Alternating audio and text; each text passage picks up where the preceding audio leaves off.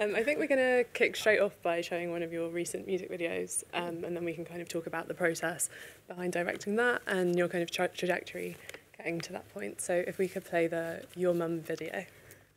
When I think about what you've become, I feel sorry for your mum. You say we're all having fun.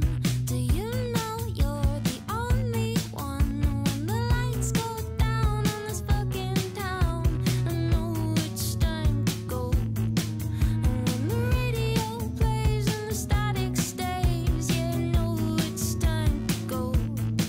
I get up to go now. I give up on you now. I don't want you to want me. I need you to forget me. Yeah, I loved you, that was crazy, 'cause you just don't motivate me. So this video got you a nomination for the UK Music Video Awards last year, and you were nominated both as director and performing artist for those awards. It would be great to hear you talk a bit about your experience directing that particular video and the kind of visual references that you're drawing from in Lava Land, and the process of kind of matching sonic and visual narratives at the same time. Wow, that was so many questions in one go. I'm like, there's so much to unpack there. For this specific music video, I think it came to me like I'm one of those people in the intersection of being both a musician and a director that when I hear a song, I instantly like see visuals. So I remember the first time I was played this song, and I was in the band's hometown, the Isle of Wight, and this was before the album came out, and I listened to this song and instantly I was like, oh my God, I'm seeing, imagine you guys are like in a shop, but like there's like Easter eggs of the rest of the album, and like the uniform that you're wearing is like another track of the project, and then like there's a newspaper stand that like this protagonist walks by and it like gives clues to what's going to happen in the rest of the video, and then you're reading the newspaper and you're looking for it. So all of that happened like really quickly, and then it's sort of like, okay, cool, yeah, let's just do it, let's make that happen. But I think it was my first time specifically in this video working with a full film crew where there was like a head of each department. So, you know, I had like my first AD, there was like a head of sort of like, yeah, set design and like lighting crew, and the sound department also, because this was something where I wanted to get dialogue at the beginning. So I was working in a way that was different to when I had made music videos in the past that was quite run and gun, and sometimes I'd be doubling up as sort of like, you know, cameraman or, yeah, things like that. So it was really interesting specifically for this, seeing like the differences of like working in both of those worlds, but the actual aesthetic inspiration came from watching like one of my favorite directors is Edgar Wright, who did like Scott Pilgrim vs. the World and yeah, Shaun of the Dead, like just like those very classic like the Cornetto trilogy, and I really liked the style of like quick pan zooms and like the Britishness in like all of the Simon Pegg collaborations, but then the indie vibes of sort of like Scott Pilgrim vs. the World. So there was a couple of like references I wanted where I wanted to merge the work of Edgar Wright also with this kind of like Napoleon Dynamite like era look on Britishness, because I don't know if we've seen the film Napoleon Dynamite, but it's really funny and kitsch. And there's sometimes when I go to like sleepy British towns like the Isle of Wight or, you know, Margate, it almost feels, sometimes I'm like, I kind of feel like I'm in Napoleon Dynamite, but kind of like a British sort of like Jeremy Kyle version of it. And I thought it'd be really cool to show that aspect instead of it in like an Americana way, like this kind of like quite rural Englishness where it feels quite like stuck in an era. So yeah, to answer that big question, that would be how I'd kind of like summarize the influences, how it landed in my lap, what it was like working on it, and yeah, being a musician and doubling up on those 2 awards, which was cool. Great. And like you said, you're both a musician and a director, so maybe we can talk about a time in which you've been the musician and you've kind of had to give the trust to another director and how you found that process. I know we have the video for Magpie clipped, which was directed by Milo Blake, also nominated for a UK MVA award 2 years ago, I believe. Let's watch that and then we can kind of talk about some of the visual symbolism in it. Cool.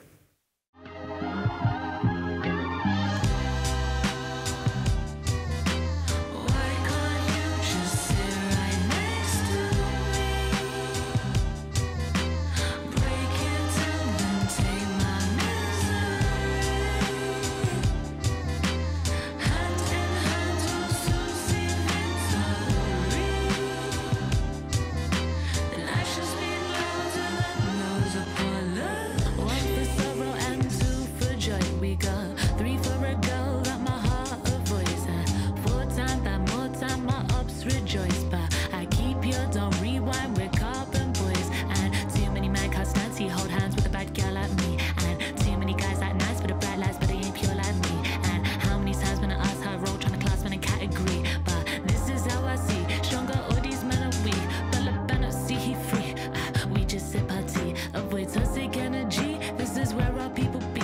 From the 10 to the east. From our uncles to our niece. If you with me, here to be. London City, set me free. I really like that video because I think it does such a great job of taking us on like both a kind of historical journey through London, because you're seeing like all these different eras and subcultures and subgroups reference, but also an emotional journey because you've got this aspect of like just the fun, light-hearted kind of random encounters that you can have on public transport, with also like a nod to some of the more kind of sinister sides of the city and like an allusion to the tragedy of Grenfell and the kind of financialisation of property. I'm curious to hear about your experience on the other side of the camera in this piece and how you worked collaboratively with Milo and what that was like. Yeah, that one's a really interesting one. Also, it's just so funny seeing myself up there like as a musician, because sometimes I so compartmentalize that I'm like, that is definitely me, and I definitely made that song and like was part of the storyboarding process. But I almost like when it's in its like final form and it's out in the world, because it's been out for a while, I kind of like forget sometimes. But when I go back and scratch my head about like remembering the process, like putting that video together, it's really interesting being someone who's so heavy on the creative and can be a director, of learning when to be like, actually I need to give this to someone to make that vision happen, especially if in this case I'm going to be in like front of the camera. You know, yeah, I can't be sort of like both in front of the camera and giving the best performance and then also looking at like the monitor at the same time, making sure everything's going good. So it's like getting the right people who you feel like you can like trust to do that, but also feeling like someone who's fully understood and you've communicated what the concept is, so you know that like on the day all I have to think about is like getting in hair and makeup, like making sure everyone's sort of like blessed, and then getting in front of that camera and doing a good job. So that meant there was so much that went into like the prep leading up to that, to make sure that like when I got that, I knew that it was going to be like correct. And then also like I think when touching on topics where I wanted to represent so many aspects of like my identity, my Caribbean heritage, being British, coming from West London, like my experience of what I went through with like Grenfell Tower, all these things, they're quite like, you know, really tender subjects that you want to do it right. You don't want it to seem like a gimmick for a music video. So like the prep for that was really interesting. But then the number one thing is also in the pre-production of like making this music video, the budget for that music video was half of the budget as the wet leg video that I worked on. So it's like, how do I manage to encapsulate all of that, also working with the limit of that budget? And so Milo was so amazing in terms of like helping me manifest. I'd like mood boarded it, like exactly the topics I wanted to touch upon, the energy, the styling, all of that. And then Milo had done such a fantastic job of like storyboarding it into being like, okay, so what if with the limitations of the budget that we have, it happens all in one carriage? And I think like both as a director and as a musician, a real interesting sort of like learning point when you're creating stuff is like having different concepts for the limitations or things that you're given. So it's like a really easy mistake for young directors to make, to have a really like big budget concept but like try and make that work with a small budget. So to come up with like loads of ideas of like, this is how you can have this feeling of like grandeur and like a big feeling, but if you limit it to like one location, but make sure all of like you spend what's rest on it on making the art direction correct and its research, it ends up with the same result really, which is like 2 fantastic music videos. Do you know what I mean? So yeah, I think part of that process was making sure that was communicated, making sure we had a concept that kind of worked with this like one track feeling, and yeah, it all came together like really nicely. And it meant, yeah, when it came on the day, like I was just really happy. And also the stylist as well is like just very researched and like had like archive pieces from the eras we were trying to recommend. I think those little attention to details, is kind of like, I'll probably like draw upon that point like later. But yeah, I think specifically that video for me was all about that, and I do feel like we nailed it. So yeah. Agreed. I may say so myself. You've spoken about how that song is kind of a personification of your relationship with London, and I think you've got a really interesting way of not only writing lyrics about, but also visualising place-based identity. So I wanted to talk a bit about your relationship with the city, because it's clear that London has kind of really influenced your cultural output from like a hyper local level to like your area in West London, like there's this shot in, I think it's the Vest and Boxers video that I love, and it's like you kind of walking past Trellick Tower with like twirling an umbrella, and it's like a landmark that kind of like pops up in a few of your videos. But then you also articulate how like West London culture feeds into the big like wider dynamics when it comes to British identity and recent history. In Britain, for example, you talk about West London as like a meeting point for punks and people who listen to reggae, and how sometimes there was hostility between these groups, sometimes there was a synergy between them, but this then feeds into bigger questions in the UK about immigration and the rise of the far right. So I know that this like West London's unique contribution to the wider culture in the UK, something that you've looked at in your documentary Westbourne, made to be screened at the Tate in 2018, was it? With Forever Films. Yeah. We're going to play a clip from that, and then maybe we can talk a little bit about it. Great, I'm so young at this, I'm so excited for this. 65 or 66, one of those years, just at the top of this street actually, Tavistock Road, there used to be a playground. The woman who ran the playground there decided to give the kids a treat, so she invited the local guys to come, the steel band guys to play. She invited this man, and when he put the drums around his neck, he thought, well, why don't I go out in the street a little bit? And the kids followed him like the Pied Piper, and that's how the carnival began.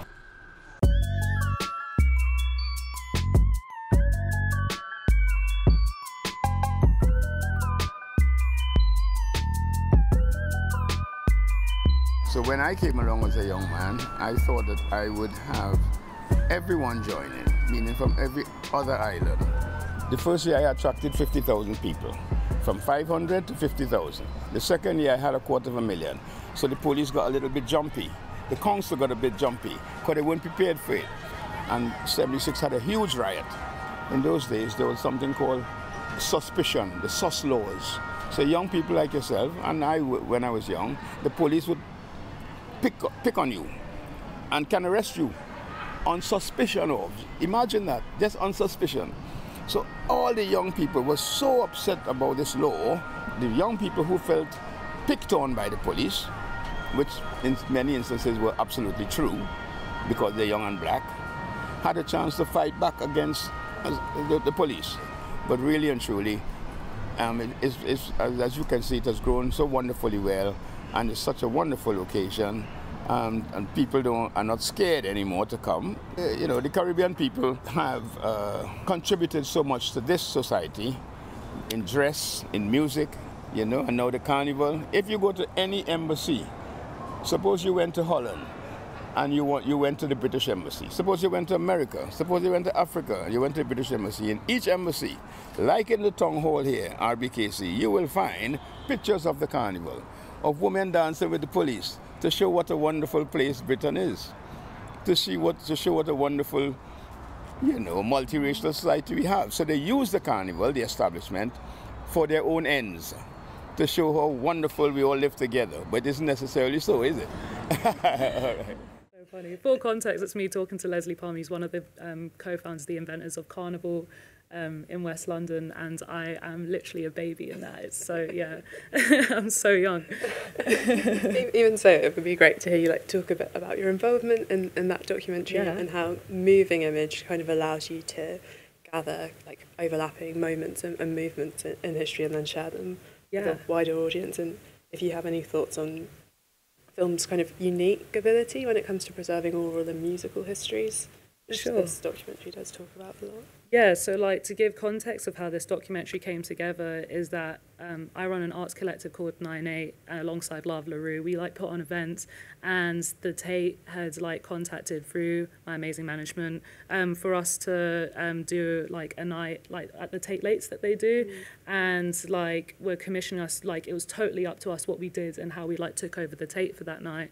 And yeah, I must have been, when that was filmed, 19, maybe 20, I can't remember. But I was determined that I wanted to make a documentary about West London. They wanted it to be something about like our collective movement and what like our events, and kind of like bringing like almost like a rave to the Tate. But I just thought it was so important, and I was so adamant to like contextualize a lot of things about British culture that a lot of people accept but don't necessarily like recognize its roots. And so there's a couple of things that we touch upon, like you know, when I have a lot of people who like come to me and they're like, oh, you're from West London, like, isn't that really posh though? Isn't that like Chelsea? I only go to West London for Carnival. And like, so like not necessarily knowing, well, actually, yeah, there's like a lot of prosperity and there's a lot of like rich people, and on one side you have sort of like Notting Hill and Chelsea, on the other side you also have like Grenfell and Latimer, and that like, yeah, there's like some of the starkest divide of like ultra rich living back to back with ultra poor, but also there's so much historical context. Like the Clash came from West London, like the Sex Pistols, and you know, when I interviewed Don Letzman, he was doing his sort of like documentary tour around the UK. Like it's really interesting seeing that intersection where like, you know, the wave of like kids from the Windrush generation who came over here and white working class kids came together and started making new genres together and started like, you know, doing events together and started, you know, and then sound system like culture came from like Jamaica and then went to sort of like New York and started like the whole hip hop scene, and then came over here and then started the sound system scene, and then through that we had things like jungle and drum and bass, then we had like garage MCs, then we had grime MCs, and then now we have like drill. So there's so many things that we just see in like popular UK culture, and not everybody recognises loads of different places where that like stems from.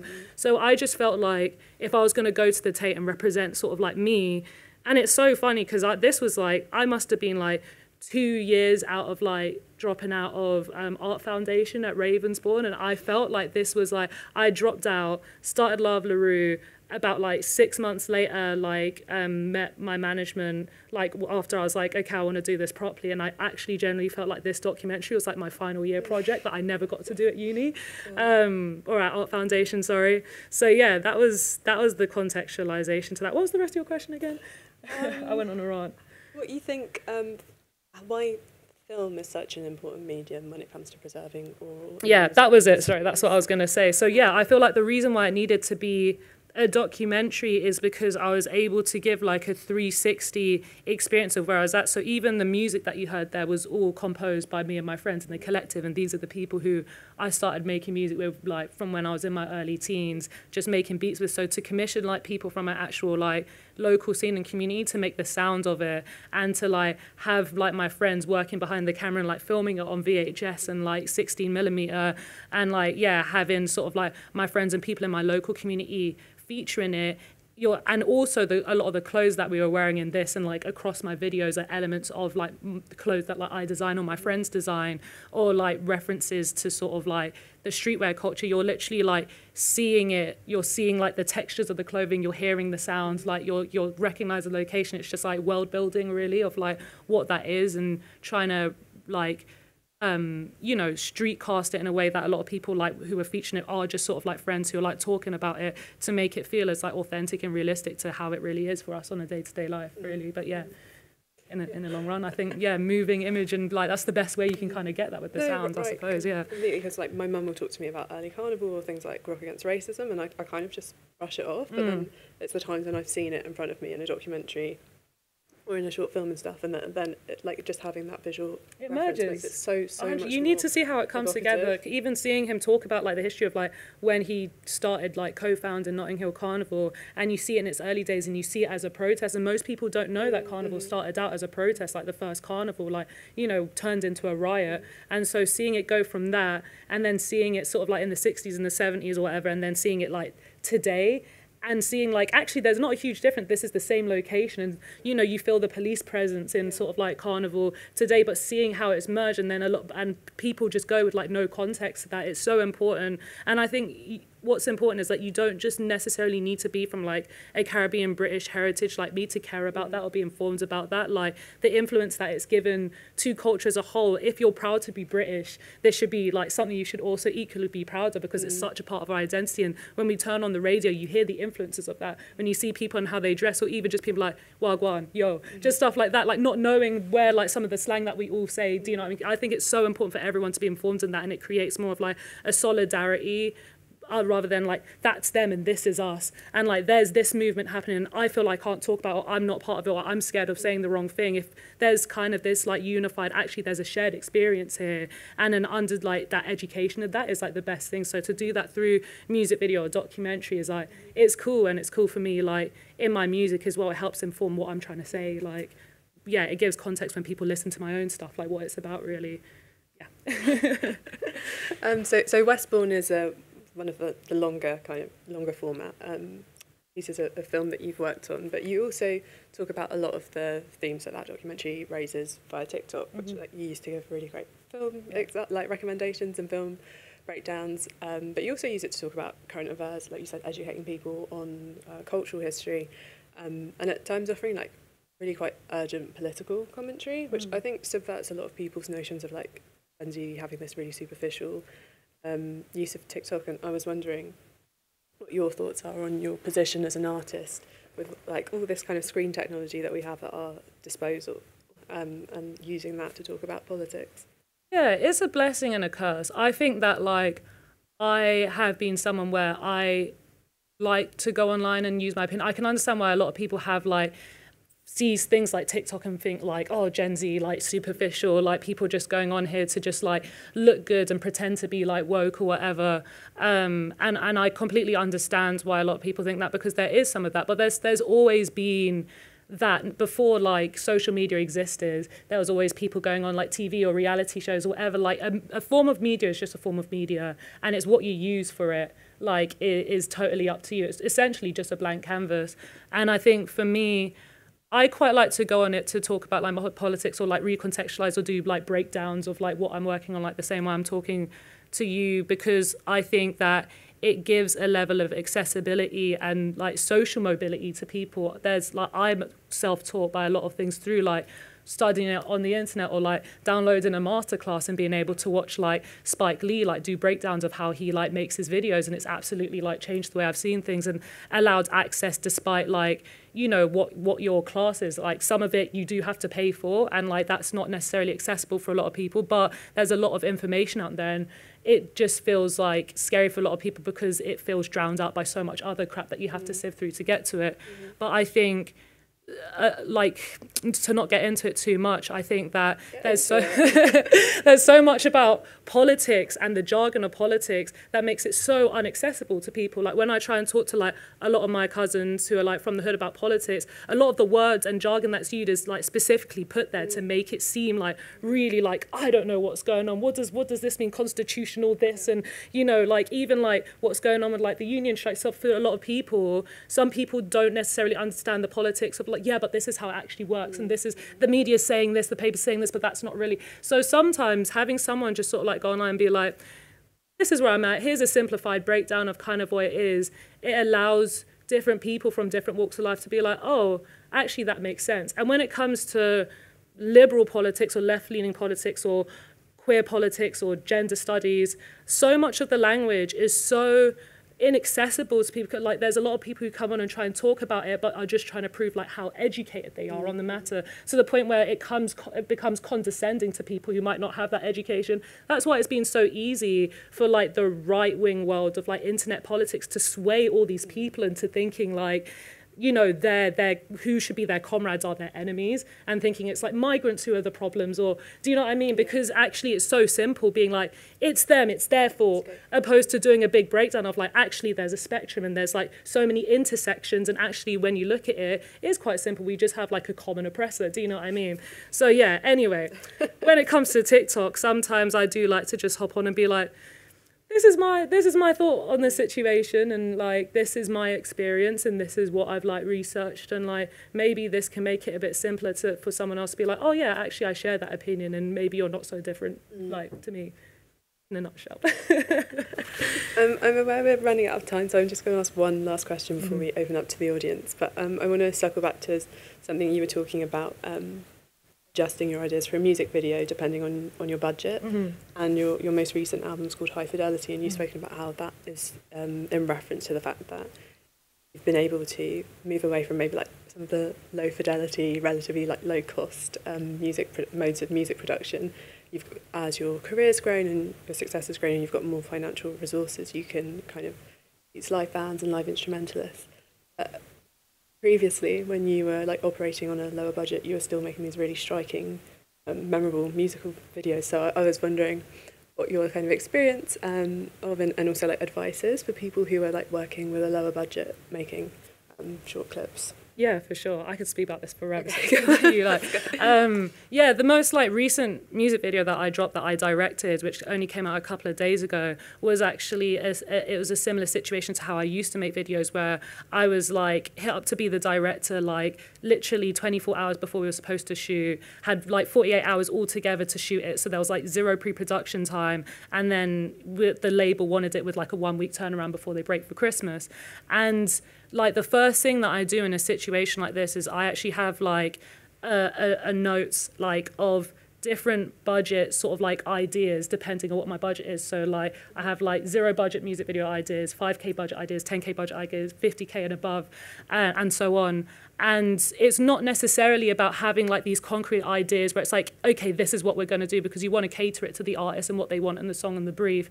But a big mistake that I feel like I've recognized, a lot of like people who are starting out and trying to work on like low budget music videos is like having this sort of like grand concept, it being a really good concept, and wanting to execute or get that kind of vibe without, you know, instead of coming up with like a concept that can really work surrounding the resources that they have. So that Magpie video is a good example, because it's like, okay, cool, we want to give all this energy, so let's limit it down to one location, and that means that we can really get like be research in those minute details of sort of like the styling and that. And so like when it comes to watching videos that are like maybe low budget, you can see the difference of maybe someone who spent all the budget on like a flashy sort of like car, and then there's nothing specifically in terms of like editing and color grading, or someone who wants to make like an indie flick and it has like a really cool like narrative, but they haven't been able to like think too much about the art of the set or all the things that make like cool kitsch aesthetic like indie films look so cool. Mm-hmm. And then you have music videos where actually it is full budget, but the concept is executed so well, and then they've like put a lot into the post to make like the color grade feel like really cinematic and the editing feel really good, that you kind of forget that there's like a huge difference between that and something that's like 100K like video that's like, you know, on MTV. Do you know what I mean?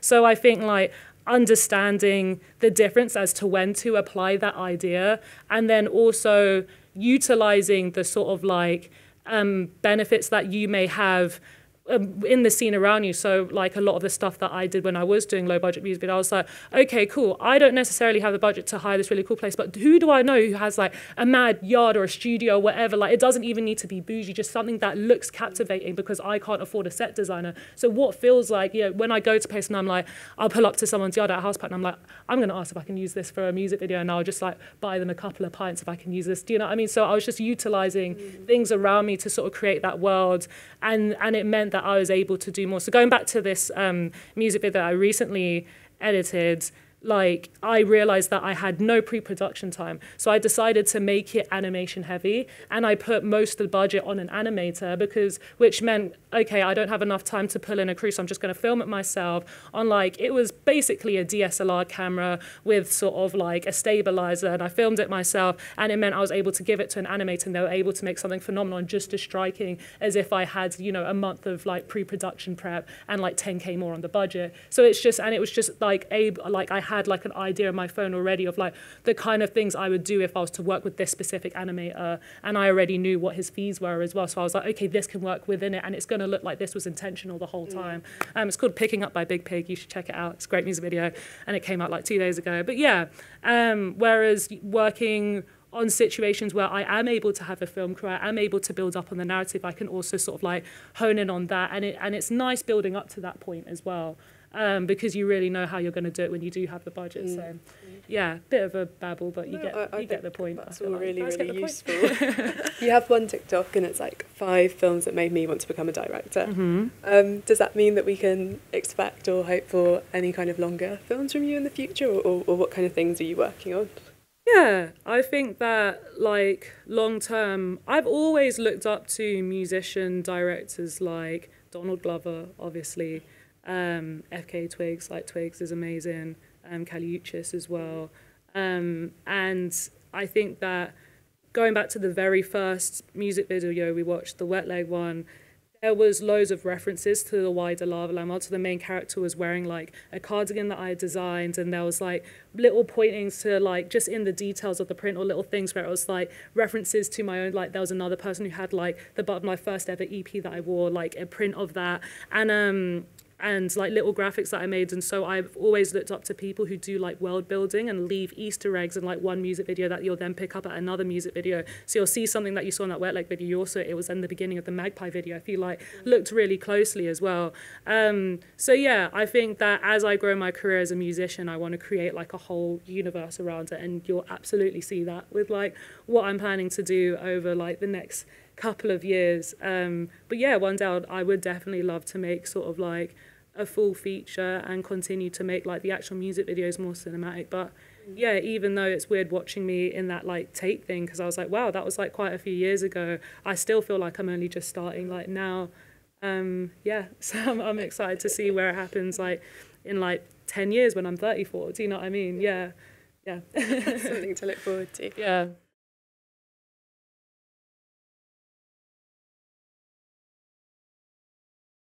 I think I'd like to cross over into doing something that is like an intersection of those two things. So I think like a music-based drama or things that are based around sort of like the subcultural scene that influences my music would be really cool. Yeah.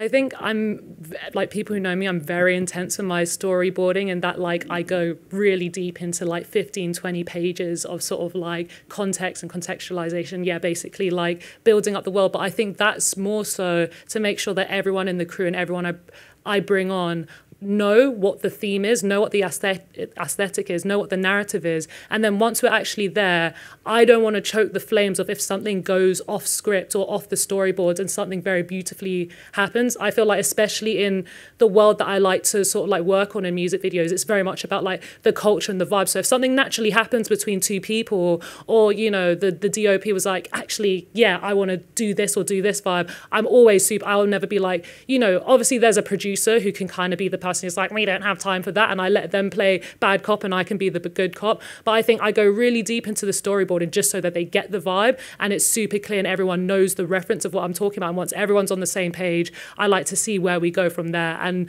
those little moments of magic is sometimes what makes like the best scenes. So yeah, it's all about the balance.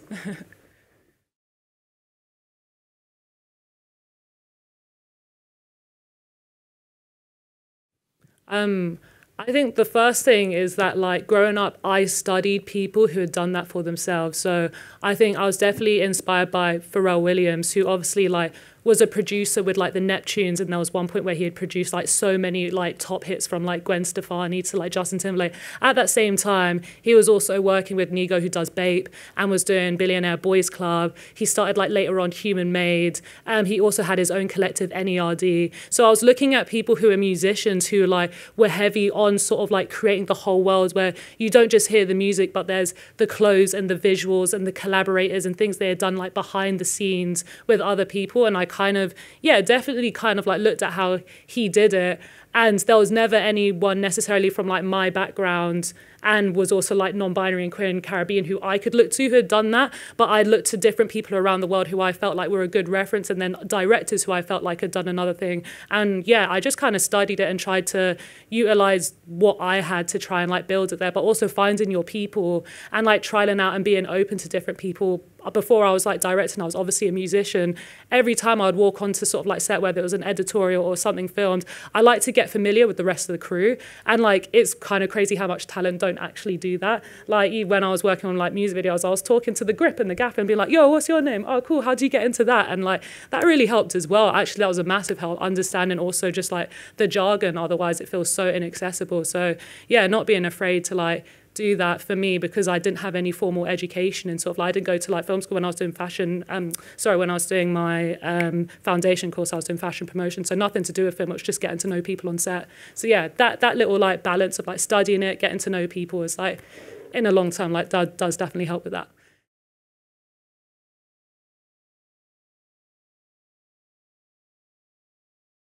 Yeah, for just because it's like, it's so ranged, I think that like I definitely started out with a mixed media aspect. And yeah, I definitely started out predominantly like using things like VHS and camcorders and HD, but also trying to mix match them so you felt things texture wise. And something that I've been working on like a lot in the past like 2 or 3 years is like printing out things frame by frame and rescanning them back in, which I feel like you're going to see in a lot of music videos at the moment. But yeah, I wouldn't be like, I think people are lying when you're like, if you're going to start out, you need to start out with this Sony AV7. Whatever. There's no, like, it's really not about that. It's about what you feel comfortable with, really, and just like trying to recognize what aesthetic style do you want to go for and what are the components that build up that kind of vibe. And sometimes making a mood board and having it in front of you and being like, okay, this is the vibe that I like. Then you can kind of like break down, okay, how is that actually made and what equipment would they use? Because I can come and tell you, yeah, use a VHS, because when I was making that documentary, we used VHS and we shot on 16 and 8mm, but actually you might want something that's really clean and glossy, in which case I'd like reference something else. So make a mood board and figure out what was used for that. And there's loads of websites and when you can just type in film, like what camera did they use, do you know what I mean? And that kind of like, it's way better than me. Anyone else? Okay, I think we'll end it there then. So thank you so much, guys.